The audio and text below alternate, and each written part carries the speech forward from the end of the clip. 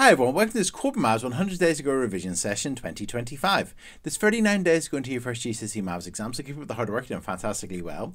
And with 39 days to go, if you're preparing for GCSE higher, we're going to be looking at percentages, simple interest, increasing by percentage and so on. There's a link to your revision session in the top right hand corner, so if you click that, that'll bring you straight to your revision session today.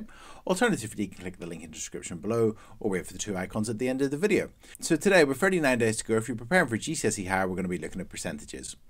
If you're preparing for GCSE Foundation Maths, today we're going to be looking at use of a calculator. So we're going to be looking at the use of a calculator in today's video if you're preparing for GCSE Foundation Maths.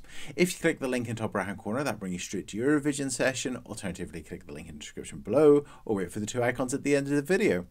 And that's it. So 39 days to go if you're preparing for GCSE higher, we're going to be looking at percentages today. And if you're preparing for GCSE Foundation Maths, we're going to be looking at use of a calculator. And keep up with the hard work, you're doing fantastically well. Cheers. Bye.